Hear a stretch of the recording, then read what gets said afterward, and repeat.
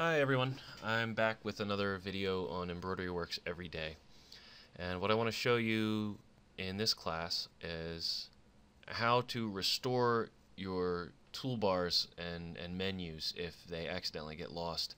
And it's easy to accidentally close your properties menu down here in the lower right, or your objects menu here in the upper right, and when you do that, it might not be completely self-explanatory how to get them back. Like if I accidentally click on this red X here, my properties are just gone.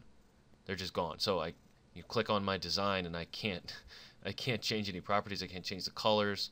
You know, I'm just lost. And I could even lose my objects menu too. Same one. I just close that and it's gone. So what do you do? Well, the easiest way to get your menus back all at once is to go up to your View tab at the top, go to Toolbars and Windows, and select Reset Windows and Toolbars. Now they're back.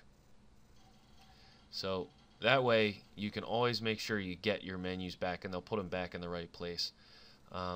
Something else that can happen is if you accidentally left click and drag, like say on your properties menu, and the objects menu will do this too, it will assume that I want to pull it out and have it so it's not docked on the side.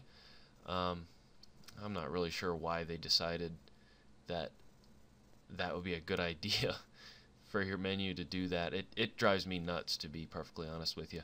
But again, it's easy to fix it. You just go up to View, Toolbars and Windows, Reset Windows and Toolbars, and it puts it back where it belongs.